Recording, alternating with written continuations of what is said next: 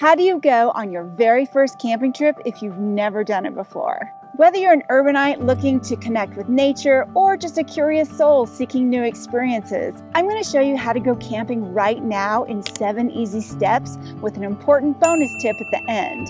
Step 1, gather your gear. Okay, I did a detailed video about the camping essentials, which I'll link below. But basically, you're going to need a sturdy tent, a warm sleeping bag, and a comfortable sleeping pad. You'll also need a lantern or flashlight to find the bathroom at night. And if you plan to cook your meals, you're going to need a camp stove, utensils, and a cooler for food storage. You'll also need firewood, kindling, matches, and a camp chair if you plan to have a campfire, assuming that's okay where you're going, which we'll talk about in a minute. It's also very important to bring clothing appropriate for the weather, your toiletries, a towel, and a basic first aid kit. Step 2, decide where to go. Now that you've gathered all your gear, it's time to decide where you're going to camp. For your first trip, a developed campground with a picnic table, a fire ring, bathrooms, maybe an hour or two away from your house for 1 to 2 nights is a great place to start. That way, if something goes terribly wrong, it's really easy to bail, go home, and try again another day. The easiest way to find a campsite is to simply Google camping near me. Now, I'm going to assume that because you're a complete beginner that you're going to be car camping, as in driving a vehicle to a campsite and using either a tent to sleep in or your actual car. In the results, you'll likely see a combination of campgrounds and RV parks. I'd recommend ignoring the RV parks for now because those are generally set up for people with big campers and they've got hookups and water and sewer and a bunch of services that are expensive and that you don't need to pay for. Plus, the whole vibe there is going to be more like a park with grass and your neighbors are really packed in really close versus a nice woodsy getaway feeling that you would get with a Forest Service campsite or a BLM campsite or, something in a state or national park. You're going to probably see a bunch of options that you don't know what they are, so just go ahead and click through and see what they offer. For a first trip out, I highly recommend state parks if you can find one. They're less crowded and chaotic than national parks, and they typically have park rangers there in case you need help with something, and they often have bathrooms, showers, picnic tables, fire pits, all the basic things you need for a good first trip out. And they're often quite pretty. If the state parks are full or you can't find one near you, private campgrounds can be okay too because they'll have an attendant, bathrooms, showers. But look for those that specifically have sites dedicated to tent camping because those are going to be a little prettier and maybe a little more spread out than the RV options. And they'll also typically be cheaper. This way you'll get more of an authentic camping experience versus feeling like you're staying in an RV parking lot. Basic amenities you're looking for are a picnic table, a fire pit, bathroom, showers, and an attendant on site in case you need help with something. You can do more rustic, unattended national forest or BLM campgrounds. They're a little farther out, and for your first trip, it might be better to be in a place that has just a little bit more comfortable amenities to help you ease into the whole camping thing. Someplace with a camp host is really nice, and some national forests do have that, so check on that. But I'll tell you, flush toilets and running water are really nice too. Be sure to check the weather conditions at the place where you're going to make sure it's not going to be too hot, too wet, or too cold. Then go ahead and make a reservation. Pay attention to nighttime temperatures and be sure that your sleeping bag is rated for temperatures lower than that. Otherwise, you're going to be waking up in the middle of the night, feeling cold, being uncomfortable, and not having a good time. Also, for your very first camping trip, I do recommend choosing a place that takes reservations because it just reduces uncertainty in a situation where there's already enough uncertainty. Number 3, learn some basic camping skills. Now that you have all your camping gear and a plan for where to go, you need to do a dry run with all of this equipment. You want to set up your tent in your backyard before your trip to figure out all its quirks and avoid frustrations when you're actually at your campsite. And don't forget the tent stakes. That's probably the number one thing that people forget. If your sleeping pad needs to be inflated, do that at home first to make sure there aren't any leaks and bring a patch kit with you just in case. Nothing is worse than having to sleep on the cold, hard ground because your sleeping pad failed. You also want to test your stove to make sure you know how to use it, and definitely bring extra fuel with you on the trip.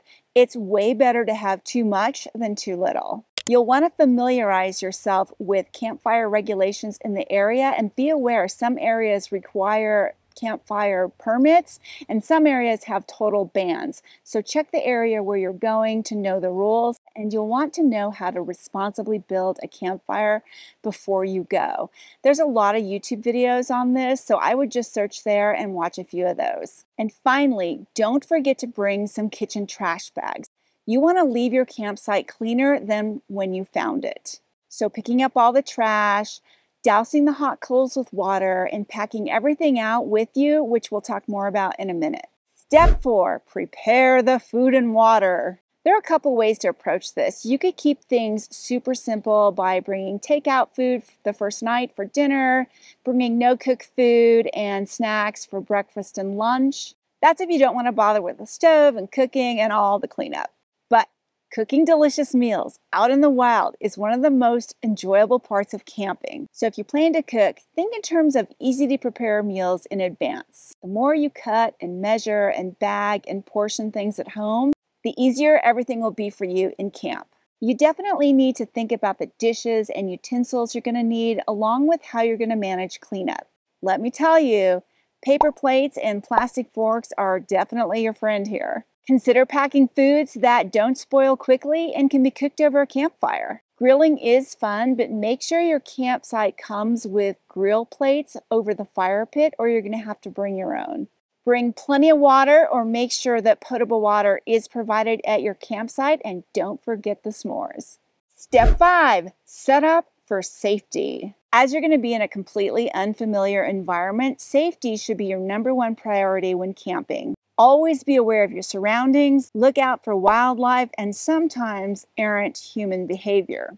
Back your car into your camp spot so that you can get away quickly if you need to. Choose a flat spot for your tent that overlooks your campsite, but is maybe set back in the bushes a little bit for privacy from your neighbors. You want to keep your food sealed and stored safely at all times to avoid attracting unwanted critters. This usually means either locked in your car or in metal storage bins that may be provided.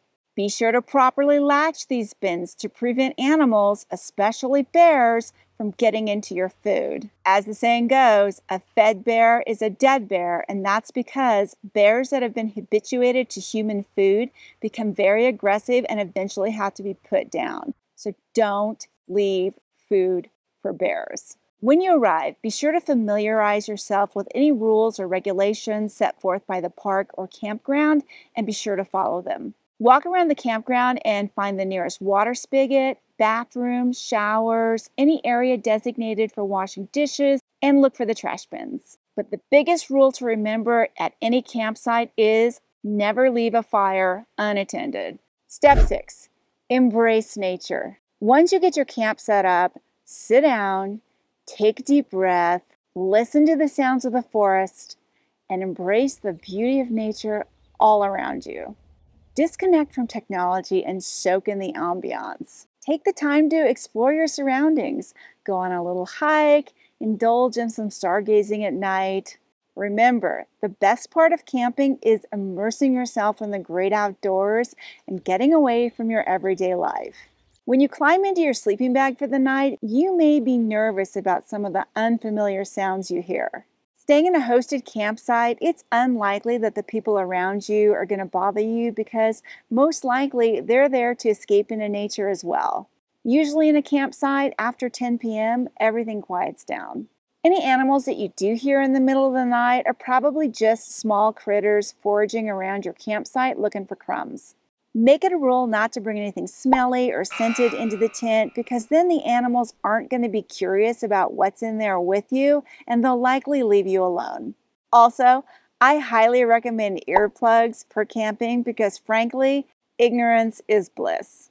Step 7, leave no trace. So you overcame your fears, camped for a night or two, hopefully had some fun, and now it's time to go home. Now I'll get to your very important bonus tip in a minute, but as you pack up, be careful to bring everything you brought with you and then some. You want to leave no trace that you were ever at that campsite. Pack out all your trash, dispose of it properly, and leave the area cleaner than when you found it. It's our responsibility to preserve the natural environment, and sometimes that means taking out trash left by others. If we all pick up a little extra, then the world will be a more beautiful place for ourselves and future generations. Now here's your bonus tip, and it's important. Once you get home from your first trip, take a few moments to jot down notes on what worked and what didn't. Maybe your sleeping bag wasn't quite warm enough in the wee hours of the morning, so you bring an extra blanket or get another bag for next time. Maybe you forgot some important utensils that you'll need to bring for cooking on your next trip. Maybe some of the clothing you brought didn't work, or maybe you're super glad you brought that sun hat and bug spray and want to be sure to remember it for the next time. Start developing your own checklist for these trips that evolves over time. While it's fresh in your mind, I like using Google Sheets because it's easy and free. 2 of my favorite words. The more you do these camping trips, the easier they get. And if you want to know the 6 things you need to go camping tomorrow, check out this video here. Am I recording? Okay, good. So for your first trip, God, be normal. If we all pick up a little extra, then the world, oh my God, there's like a bug on my face. Then the wee hours of the morning, oh my God, I got an ant on my back. And some guy's calling his dog. Okay, let's try this again. Okay, maybe you're sleeping, oh my God, what's on my back? It's a bush, okay. Freaking out, okay.